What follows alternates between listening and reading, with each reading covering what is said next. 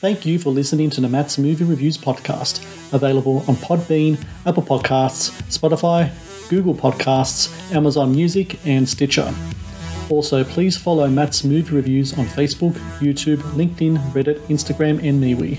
And of course, be sure to visit mattsmoviereviews.net for the latest reviews, top 10 lists, and more. Now, on to the show.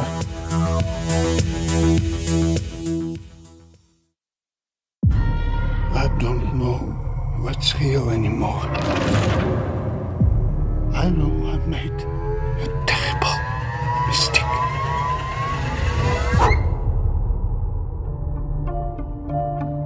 Means a lot that you came.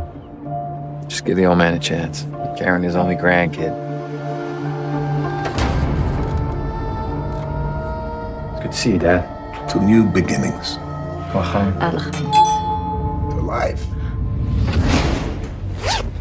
What happened? It's a suicide. I may have found something. It's on the knife. It's an ancient wording inscription, often the seal of a body containing a demon. But in today's world, who has the know-how to play with this kind of stuff? And what if someone did?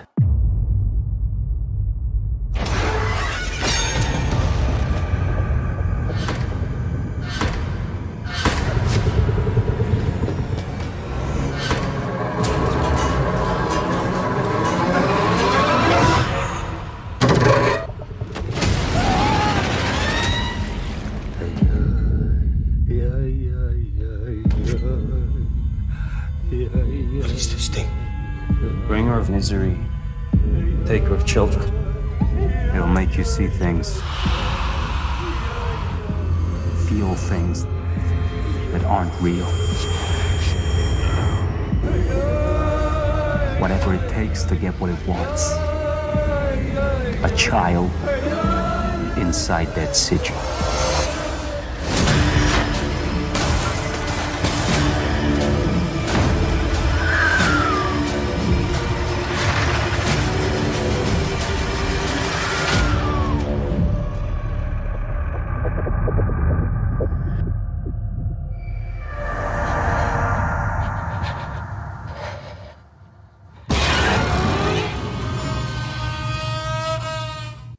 Hello and welcome to the Matt's Movie Reviews podcast. I am your host, Matthew Pejkovic, and this is episode number 496. Releasing January 13 across the US in theaters and digital is The Offering, an Hissidic horror movie that tells the story of a Jewish family in the midst of grief dealing with a violent supernatural entity that is trying to destroy them. Continuing the rich tradition of the Jewish horror movie, The Offering is an impeccably crafted and culturally fascinating supernatural thriller. And joining me now on the podcast is the director of The Offering, Mr. Oliver Park. Oliver, I thank you so very much for your time today. Thank you for having me. So this is really interesting, especially in regards to your approach to how you usually do your movies. You usually write your own screenplays. This is very true for your short films as well.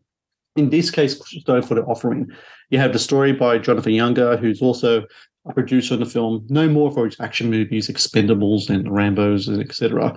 And then you have Nick Hoffman, who wrote the screenplay, first-time screenwriter. When they come to you with this story, which is very kind of like specific, especially in its kind of like its cultural kind of themes, etc.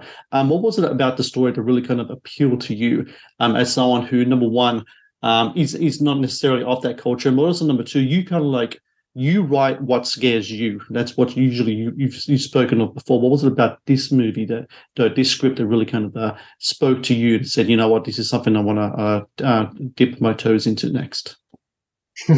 I will just first off, you said Nick Hoffman just there. By the way, it's Hank Hoffman. Oh, my fault. Sorry. The name of the writer. Obviously, yeah, he's one of the reasons I was so excited to come on board. But, well, I mean, first of all, let's just talk about, Jewish horror stories. They date back millennia, and, they're the oldest of the stories. They inspired the monsters we adore. They inspired Frankenstein. The first horror franchise was a Jewish horror film, The Golem, from 1915. This is before even Nosferatu came out. So as far as the Jewish side of horror is concerned, it was always an area that interested me, and that was always going to be something I wanted to get involved with. But then, not only that, when this script came in, I wasn't told it was a Jewish horror film. It came to me called Abizu. And Abizu, I don't know how much you know about her. She is a prolific demon, monster, creature, whatever you want to call her, that has stood the test of time. She goes back thousands of years. She is not Jewish. She crosses religions. She may, for all we know, be Lilith herself. And she was also on my list of someone to explore within the horror space, someone who's endlessly terrifying and fascinating and horrifying. So this script that heavily ticked 2 boxes on my wish list landed on my desk, and then I was already intrigued, and I started reading it. And as I've said in other interviews, and it sounds like you already know this about me, I like to be invested in character. I believe that fear, you earn scares and you earn fear through character and through drama, mainly through trauma. So as I was reading this script, and I realized this is a drama. This is a family drama where a demon comes to visit, essentially. It was beautifully written. The characters had so much depth. The authenticity was stunning. And I knew that this film needed someone who was going to sweat, breathe, sleep, bleed this film. And the first time I sat down with Hank Hoffman, the writer, and Jonathan Younger, the producers, I told them about a nightmare I had, and it was one where, so my background is architecture, by the way, and I've worked as an architect for several years, and on top of that, I've always been writing horror and always obsessed with horror, and I have very bad nightmares. And I told them about this nightmare I had where I was surveying a crypt in a church, and I was trying to use this camera just the way that Claire is in the camera scene. And I was seeing things through this lens, and I was trying to take photos, and I had this film part where I switched to video mode, tried to record. The rest, you'll see what happens next in the film. I told them this nightmare, and Hank and I just didn't stop talking after that. I told him as many scary nightmares that I had, and it was so fascinating working with such a gifted writer, someone who would really unpick everything and then put it back together. And he and I worked very closely together to generate more scares, more depth. I would push him as far as I possibly could for the authenticity in the story, because this is actually, so Hank grew up working in a mortuary. He actually used to watch over dead bodies.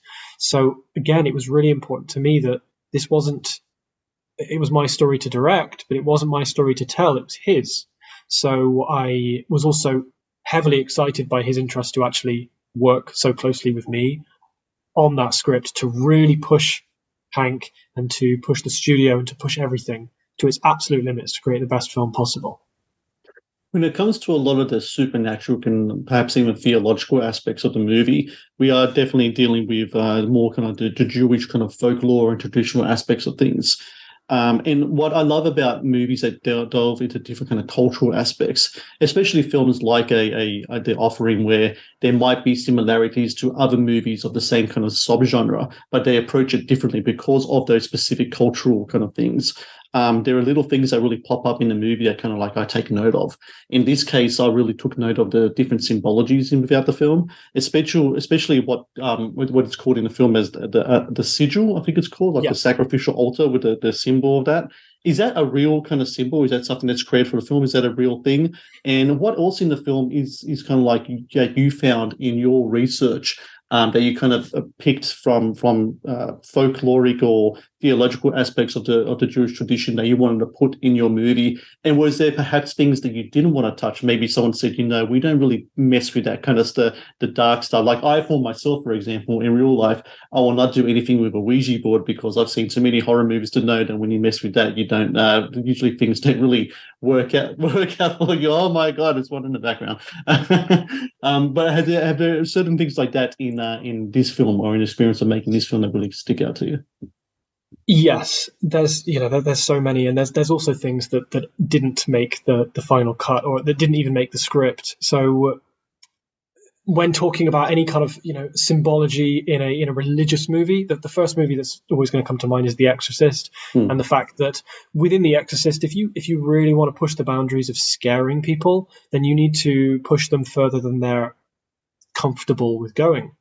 So because we were in such a fantastic space as the Jewish horror film setting in the Hasidic world, there were things we were able to use that had never been used before within film. So the first thing I was looking for was, right, what's the kind of the Jewish, not from a religious aspect, but from a horror movie plot aspect, what's our crucifix? What is our, the hero moment, saving grace? And we've obviously got the prayer book of his father. We've got mezuzahs as well, and mezuzahs were things that we were using a lot more of in the earlier scripts when we had 250 pages to play with. There were a lot of other symbols that we could play with. The rituals all started as real. They were changed slightly in different areas. So the sigil, it encompasses lots of real symbols and aspects of the occult, but we created that ourselves. In fact, the central symbol, which I designed for Abizu herself, that is, I just made it up. Just like the Blair Witch symbol, for example, it was created by the filmmakers, but it's all inspired by real lore. And there are even some of the spells that we do in the movie. Some of the producers were having really bad nightmares back when they were genuine, so we actually ended up changing them before we shot them, because we were just like you. There are some things you shouldn't do, and I think that there's a balance there when you're writing horror or when you're directing horror, to know how far you go while also protecting yourself, because who's to know what is going to be awoken. Very interesting. You mentioned The Exorcist before. You hear stories from that film, and even recent movies like The Conjuring, that deal with more kind of the Christian theological aspects of stuff. And you hear stories about, it could be just PR stuff, but producers bringing in a priest, for example, to bless the set before filming, to try to get some good vibes and perhaps even some good post marketing kind of like headlines afterwards. When it comes to the offering, do you have kind of like an equivalent to like a rabbi or stuff like that has to come on set to do any type of blessing or cleansing or anything when dealing with these kind of folkloric elements, or is it just fair game you can go into it? Yeah, no, we didn't, mainly because so Hank and Jonathan, obviously the creators and the writers, are Jewish themselves, and they were absolutely confident in the things they were saying, the things they were getting the access to say, and what was actually being written down. I don't know if they did their own rituals in private that may have helped, but I knew that by the time I got to set and we were designing these things, these were things in order to push the characters to their limits and to continue the drama and the story and the trauma, rather than actually saying, hey, this is a real ritual or this is a real Ouija board and we're going to sit down and play with it and see what happens. Or in the case of Paranormal Activity, we're going to set a Ouija board on fire. Let's see what happens now. I think that it's an interesting area to play, and we'll see if anyone has any stories after watching the movie, because there are some Easter eggs and there are some hidden things and rituals and things in Hebrew or even Aramaic hidden throughout the movie. So it'll be interesting to see what happens after the movie comes out. The Matt's Movie Reviews podcast is brought to you by TeePublic. TeePublic is the world's largest marketplace for independent creators to sell their work on the highest quality merchandise. With over 1.2 million designs, TeePublic is sure to have something you love. The Matt's Movie Reviews podcast is brought to you by Amazon. The world's leading online store, Amazon is your first stop to buy a wide range of products at competitive prices with fast delivery times. Amazon is also a world-class entertainment hub that includes Prime Video, Audible, Twitch, Amazon Music, and more. Sign up with Amazon today and experience the best in online shopping and entertainment. Please support Matt's Movie Reviews on Patreon. Get access to exclusive content, request movie reviews and top 10 lists, and help support my work. please click on the Patreon link in the description below. I want to talk about the character of Art in the movies played by Nick Frost in the film. And, you said before how drama is really kind of central to the stories that you have. In regards to the character of Art, there's specific themes towards him. Guilt, sacrifice, grief is a big theme in the movie as well, especially. And also kind of like it taps into the whole story of the prodigal son as well throughout the film. Nick's talked about in previous interviews about how, I'm going to say, sorry, Nick Blood is in the film, not Nick Frost, excuse me. I want to talk about how he talked about how in the initial script there's kind of like a big backstory in regards to his character in the film. How big to you is backstory in regards to your characters, whether it's on script or not on script? Do you like to talk to your actors about backstory, etc., so that when it comes to shooting on scene, that while it's not spoken about in the film, they know exactly where their characters are coming from, especially in the character of Art, who really does have kind of like an inner conflict in him, because he is a character who essentially kind of like turned his back on his family and on his religion. And there's very traumatic reasons as to why he does that. But then he comes back and finds himself in a situation that he really has to face not only demons externally, but demons internally as well. Yeah, absolutely. And yes, we spoke at length about the backstory and the character, the traumatic events that led him to do what he felt he needed to do. So I, don't think that it was a case for Arthur, played by, as you said, Nick Blood. I don't think he would ever see it as turning his back on the community. He had such a traumatic experience growing up, and he felt that for his own safety, to protect himself, probably to protect the family he had to leave, because who knows what would have happened if he had stayed. And him coming back is partly for financial reasons, as you find out in the movie, but also because those bonds don't break. I'm not Jewish, and the one thing I would say I found out about the enormous plethora of research that I did for this film was that, above all else, one word comes to mind when I now think of Judaism and Jewish people, and that is family. Never have I ever seen anywhere near as strong a bond as in that text.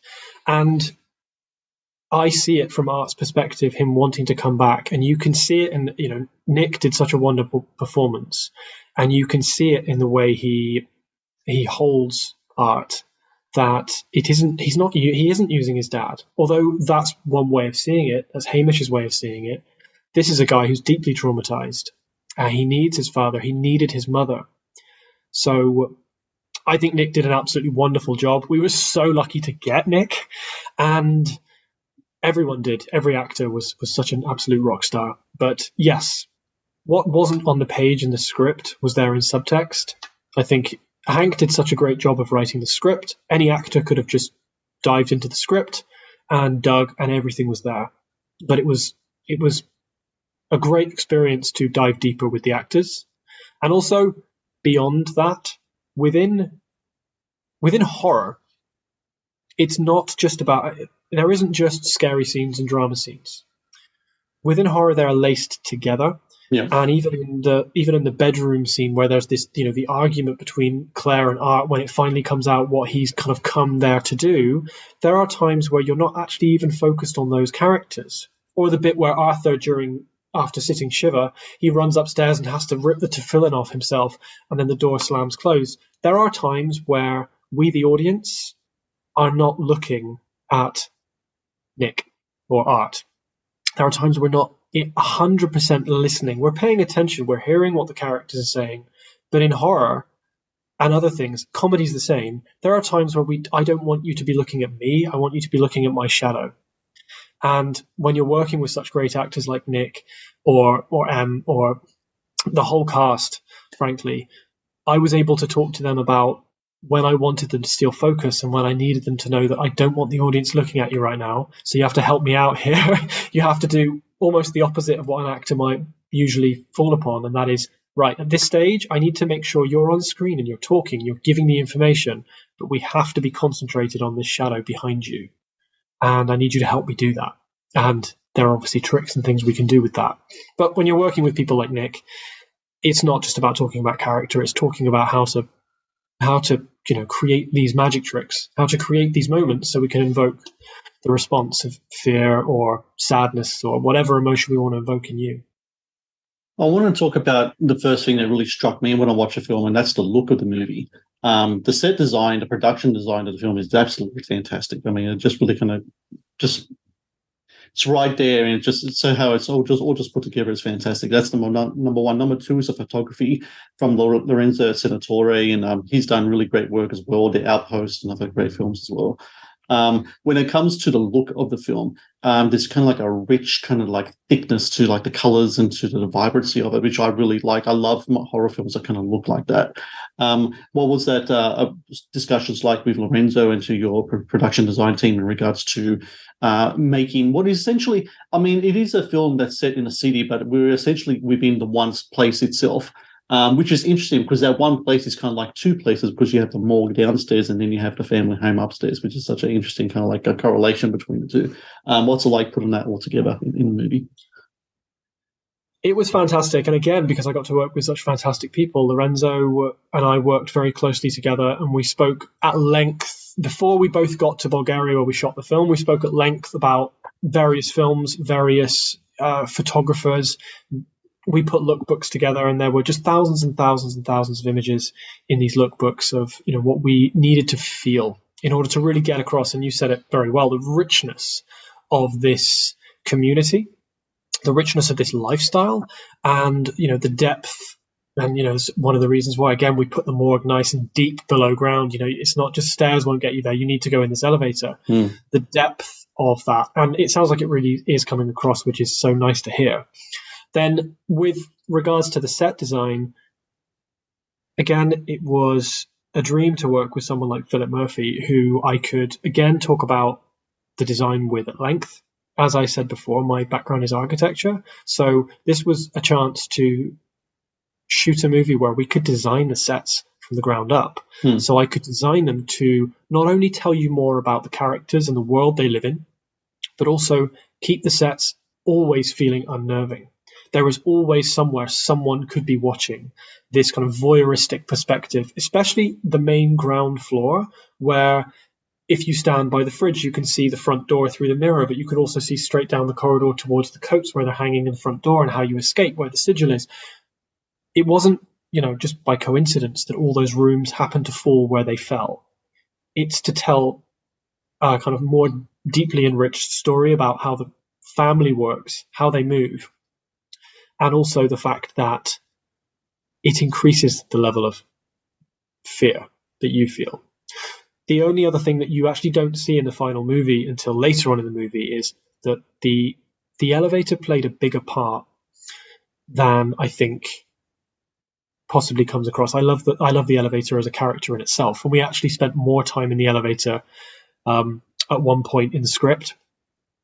And when Arthur leaves the table, when he's going up the stairs, when Claire is standing by the mirror, there are various scenes where the elevator is almost watching, and we really kind of pull the audience into wanting to know, right, why is this elevator so desperate for Claire to go downstairs? And then ultimately we do find out exactly why, and she's kind of the final keystone in the demon's plan.